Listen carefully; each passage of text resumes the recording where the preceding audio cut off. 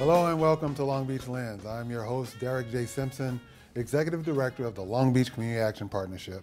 Today we'll be speaking with a council member representing the 9th District of Long Beach, and he's someone who's special to us here at Long Beach Community Action Partnership because now our offices, as of April 2015, are located in the 9th District. Please help me in welcoming Councilman Richardson. Welcome, Councilman. Thank you, Derek. I'm happy to be here. Yes, we're happy to be up here. It's been different for us being in the 9th, and since I've been up here, I drive through the district, and I'm reminded of just how much change is going on, and I'm sure you're real proud of that. Yeah, we certainly are. Let's start out about you come into your position. It wasn't totally new to you because you were chief of staff. You kind of knew what was going on. Absolutely. But how has that transition been for you, going from being on staff to actually being the person responsible for it all? Well, I believe that the time I spent working for the city as chief of staff for our previous council member, Steve Neal, it was a period of preparation for me. I was able to build relationships with community members, stakeholders, understand the complex issues, and use that as a basis to create a platform and a policy agenda. If I had not had those years of experience, I probably would have spent, the first year, 18 months just getting up to speed on things, whereas we were able to pick right up and sort of take things to the next level right out the gate.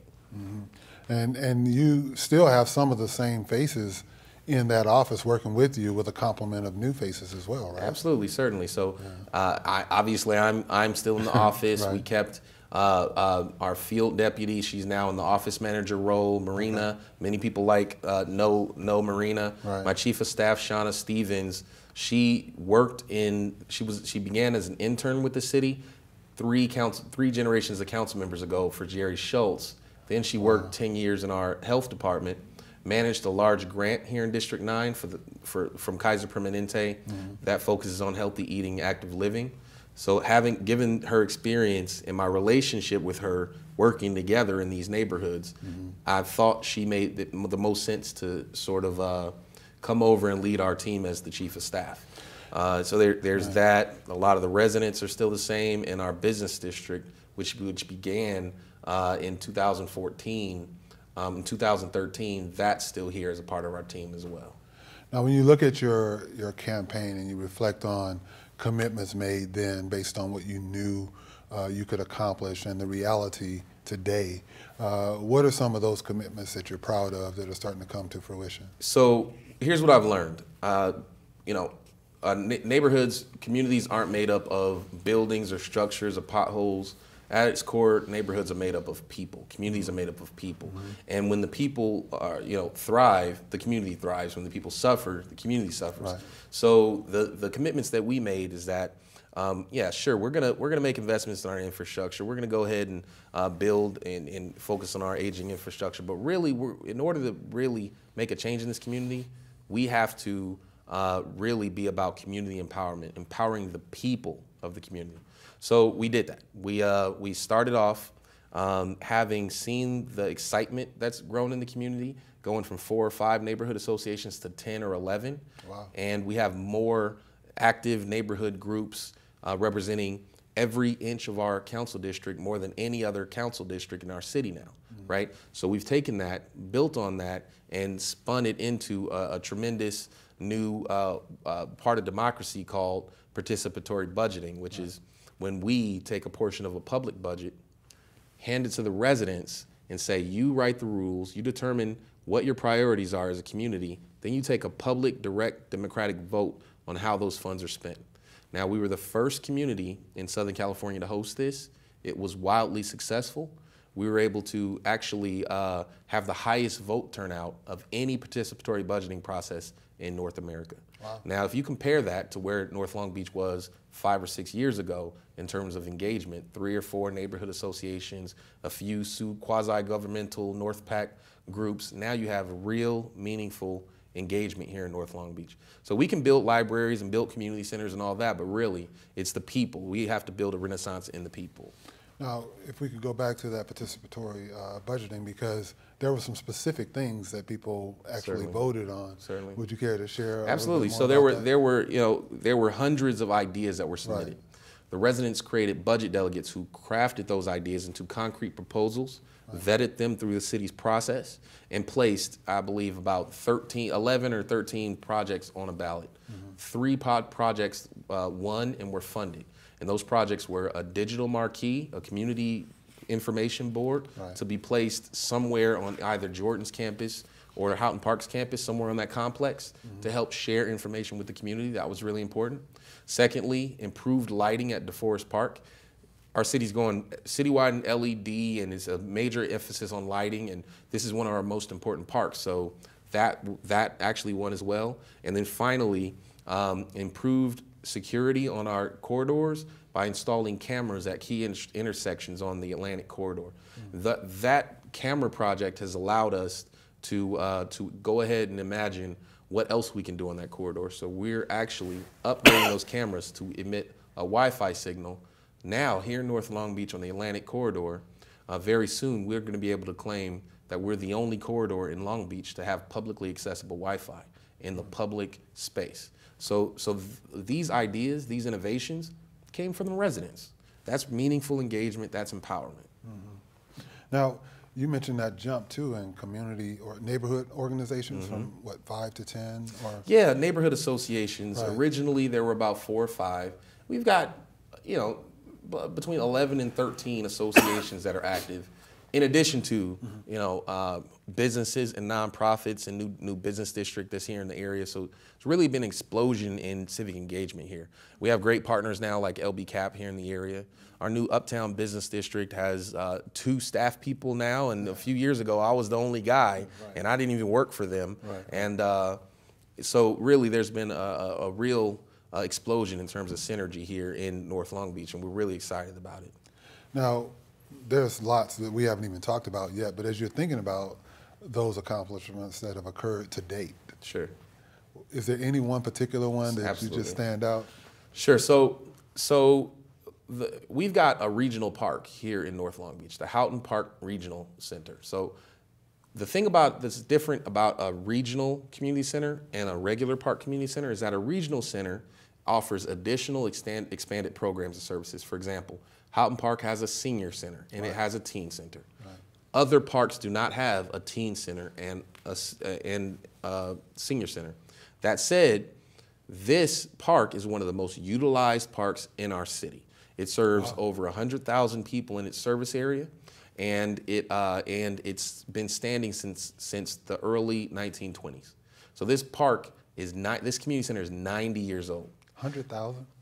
Seriously, 100,000 people in their service area. Wow. So consider this. A 90-year-old building where Jordan High School had its first graduation still stands today. We still use that for the after-school program today. It's shameful that we haven't maintained this. Given its historic significance in our community, we haven't maintained it over the last 90 years. So I'm proud to say that in the 18 months since we've taken office, we've taken this discussion about the Houghton Park Community Center from a concept to reality. We've gone ahead and have engaged in a process to design a brand new state-of-the-art, LEED certified community center to be placed at that site. We're gonna retain the historic elements of the old clubhouse and restore it. And now you will have an expanded programming space, a basketball gym, a number of amenities for this new, larger community that we have. Now, we've gotten to this point in approximately 2 years. It took us about 10 years to get to this point with our new library. So to put that in perspective, what took us 10 years to achieve with our library, we've achieved in 2, right? So that's something we're really, really proud of. And just mentioning our library, that's been a decade in the making. We finally, through the good work of previous councils and previous mayors, we were in a position, and when I took office, we finally broke ground on that. And we're glad to see that it's progressing. We haven't had any work stoppage issues, any budgeting issues. We're doing great work, and now we anticipate opening this new library in this summer. We just went through a very broad process here where we went to the community and youth have proposed a name for this library. I thought it was a brilliant idea, and this will be the Michelle Obama Neighborhood Library. This will be the only library in our nation to bear our First Lady's name. And so we're really excited, and we're going to be extending an invitation to the First Lady to come visit our library sometime in the last 6 months of this year. That's incredible. And you also, so we know that the library will open in the summer of 2016. What about the park facility? When do you envision that being available? So we did an expanded master plan for our park, our facilities around the community center. That we're going to begin implementation this summer. So you'll be able to start seeing actual construction on the grounds this summer. The community center itself will have to go through a period of entitlements and environmental review. Right. That will make it shovel ready by fall of 2017.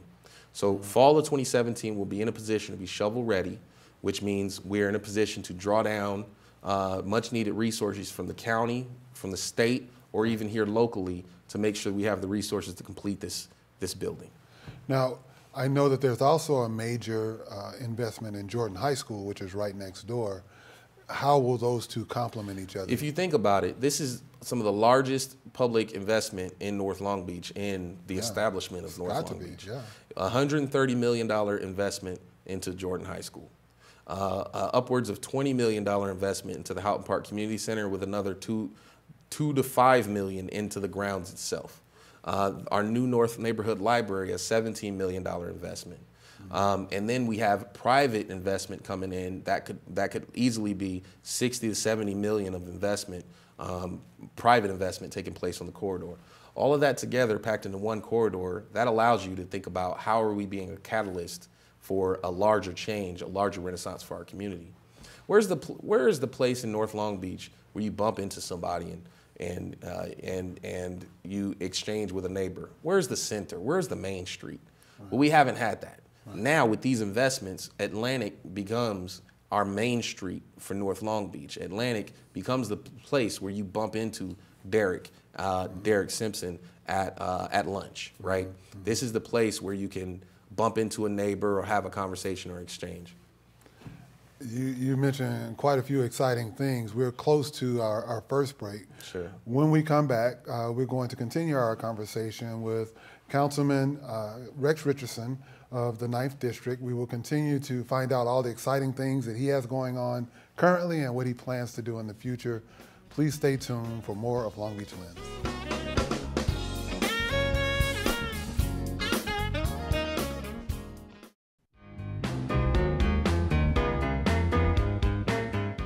Very pet friendly. Everybody has a dog in Long Beach. It's Dog City. Well, there's everything to do here. You got the Pike, you got Queen Mary, you got the beaches, you got paddle boarding, surfing. You go half a mile that way, you got surfing, you got downtown. I just think it's the most incredible, most beautiful, most unique city, which has so much to offer. So I love it here and I'll never leave.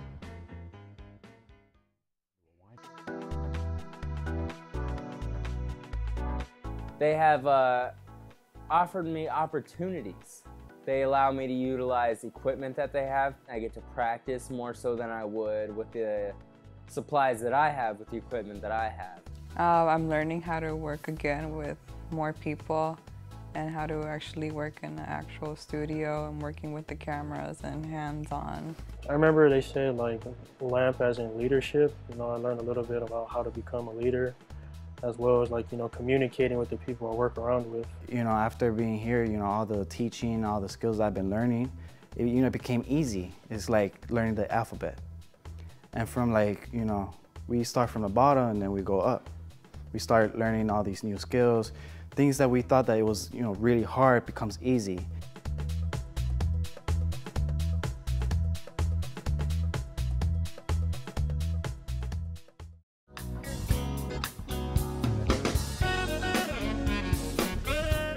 Welcome back. I'm your host, Derek J. Simpson. Joining us in Long Beach is Councilman Rex Richardson, and we've been talking about many different successes in the 9th District, and we mentioned the Atlantic Corridor and everything from cameras to now Wi-Fi to what's going on at Houghton Park and with Jordan and the major investments. But take us a little bit deeper into what's happening with corridors, both there and otherwise. Great. So you're right. We've made real investments into Atlantic, and we're continuing to make investments into Atlantic. But the question is, like, where's our public living room, right? And I borrow this term from our Vice Mayor, Suja Lowenthal. Where's our public living room, right? And Atlantic clearly, is a corridor that's designed or should be designed to be that space. But there are other important corridors that we have. For example, the Artesia corridor runs from the boundary of unincorporated Rancho Dominguez and the city of Compton all the way straight through to the city of Bellflower. It is about 3.5 mile stretch of Long Beach, but it's tremendously important because it essentially takes you from the Alameda corridor to the 605 corridor. Right? It's a lot of people use it as an alternative to the 91 freeway. Right. And Long Beach's portion is one of the most important portions. So it's the largest. So what we've done is, considering the significance of Artesia and how there hasn't really been real investment to make it pedestrian friendly and walkable and inviting, we went to our Gateway Cities Council of Governments and we proposed to create a 6-city strategy for Artesia Boulevard from Compton all the way out to Cerritos. Wow. And so that study has commenced. It's been funded. By summer, we should begin to see some of the results of this study that will show us what it will actually cost and put us in position to actually do a multi-city improvement to the Artesia corridor. Mm-hmm. Now, in anticipation of completing this, we applied to MTA for a grant to begin a phase 1 of this project. And I'm glad to say that we were selected to receive a $4.7 million grant for phase 1 of what we're calling the Artesia Boulevard the Great Artesia Boulevard, right, project. So this is going to be have like deep infrastructure improvements for bikeability, drivability, synchronized traffic signals, and all of those things. So this is something that's really important for North Long Beach, but really it demonstrates North Long Beach's importance in the region. Right, it does. And when you think about it, North Long Beach just geographically is touching many other cities, unlike any other portion of this city when you look at where think about it. We border Compton, Bellflower, Lakewood, Paramount, and Rancho Dominguez, right? And a portion of us on the south side borders Carson, the city of Carson. So yeah, very unique. And I know how proud you are. I mean, I've known you for a couple of years now. Sure. And I know how proud you are of the North District and how much you have done personally, both behind the scenes and now in front of the scenes, to make all this happen. And I know as much as your vision and leadership has taken us there, collaboration has been a big piece of this. You just talked about the other cities. But from a nonprofit perspective with these collaborations or a community perspective, can you speak to the importance of that in addition to what you're doing? Certainly. I mean, I think of 2 or 3 important partnerships that we have that are essential to the Uptown Renaissance. So one, our partnership with the new Uptown Business District. This is the voice of the property owner in North Long Beach, right? Unless property owners get it and are bought into the Renaissance, we're gonna have a tough time as a city unilaterally pushing our community forward, right? We need real partnership, and we've achieved that with our Uptown Business District, and we look forward to tremendous work there. Secondly, if you think about North Long Beach right now, the landmark anchor would be Jordan High School, right? Jordan High School should be embraced. We should tear down any boundaries people see between the high school and the community. It's really one community. And we've tried to do that with a new partnership with our school board member, Megan Kerr. And we have an initiative called the Whole Village Initiative. Basically, it's the premise is the proverb, it takes a village to raise a child. And so we've done things like, last year we put the names of every high school student who graduated from Jordan High and went to a 4-year university or the armed forces. We put them on street banners, and District 9 paid for it out of our budget and put the names of these youth and the college they're going to, or the branches of the military that they're serving in. We put them, for the whole summer, we put them on our streetlights. And people loved it, right? That was a partnership to highlight our youth. Another one I think of, Long Beach is unique in that we have our own elected city prosecutor, and Doug has been fantastic. And he is, the fact that we have that allows us to treat, since we prosecute our own misdemeanors and citations in-house, it allows us to be a little bit more dynamic and innovative and nimble in how we treat certain populations. So we proposed at City Council a new program called PATH, Promising Adults Tomorrow's Hope. And essentially, we're asking for a developmentally sensitive approach to prosecution that says our brains aren't fully developed till you're 26, so why are we prosecuting young adults as full adults when you know they're adolescents, right? So this new proposal and this new pilot program, if you're between 18 and 25 years old and you make a mistake and a case ends up on our prosecutor's desk, that prosecutor will offer you, in certain cases will offer you a workforce opportunity or an education opportunity. And if you complete those opportunities, that charge will never be filed against you. Consider if we told a young person who's disconnected, doesn't have a job, out of school, that if you complete a semester at community college here at Long Beach City College, then we'll give you a second chance, right?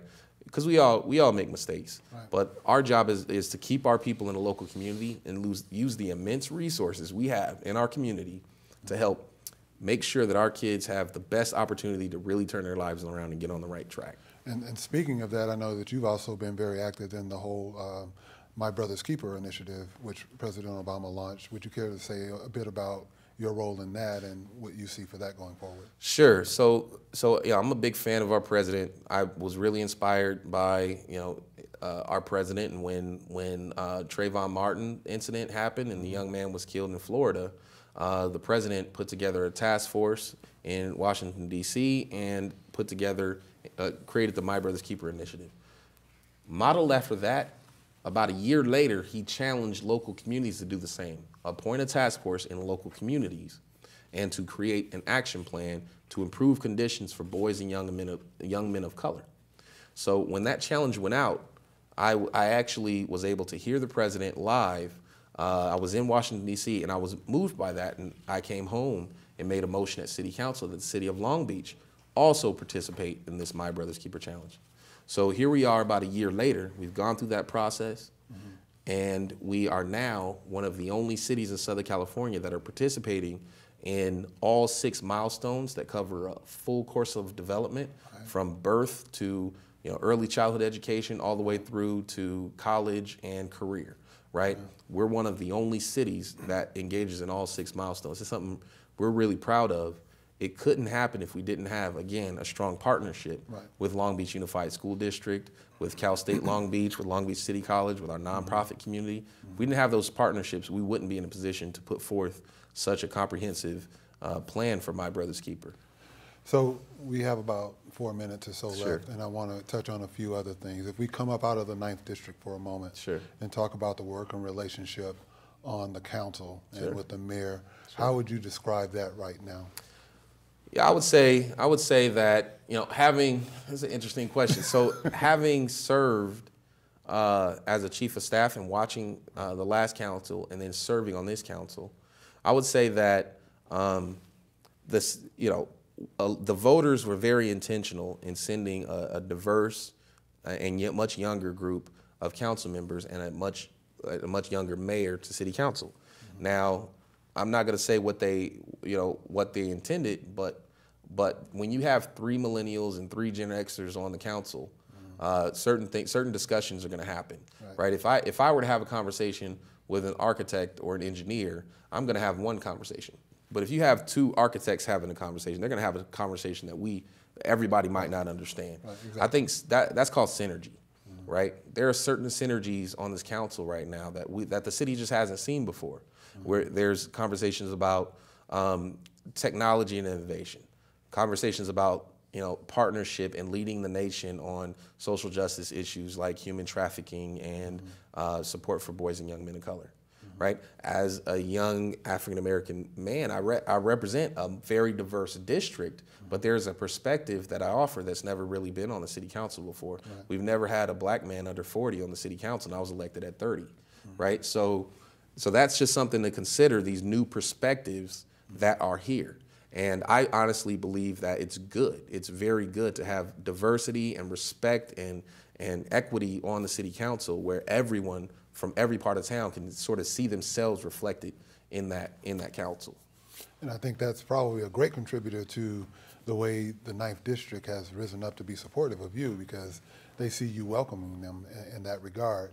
If I may ask one other question, Sure. then, when you look at then your vision for the 9th District going forward, you've accomplished so much. What's next that you see in, let's say, 2016? There's so much to do. There's so much to do. We're gonna open our new library. We're gonna invite our First Lady and see if she'll come out. But I'm not gonna do it alone. We didn't name this library. We didn't build this library alone. I'm gonna be calling on the youth of North Long Beach to answer a challenge, and that challenge is within the first 100 days of the library opening, I want to double the actual number of items checked out in our library. So I'm putting a challenge out to check out 25,000 items out of our library in the first 100 days. So I'm gonna do this in partnership with our schools and others, and we don't know what we're gonna call it. I like the Read with Rex challenge, but that seems, you know, maybe we'll call it something else. Okay. But literally, young people, we're gonna challenge them to get their library cards in advance. We're gonna spend the next, 4 to 6 months collecting pledges, and we're gonna get these kids to go ahead and do that. We're gonna maintain our focus on infrastructure. A ballot initiative was, the City Council just voted on a ballot initiative, take it to the ballot for voters to help decide what kind of future they wanna have, because the truth is we need to continue investing in infrastructure.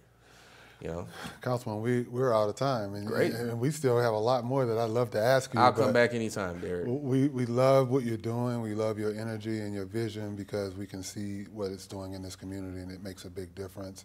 And anything we can do here at PadNet or LBCAP, we really want to be on the team and help you make it come to fruition. You guys are doing amazing work. Thank you. That concludes our show. I'd like to thank Councilman Rex Richardson for joining us today. Be sure to follow PadNet TV on Facebook, Twitter, and Instagram for the latest updates. This show has been brought to you with the support from the Long Beach Community Action Partnership. Thank you for watching Long Beach Lens.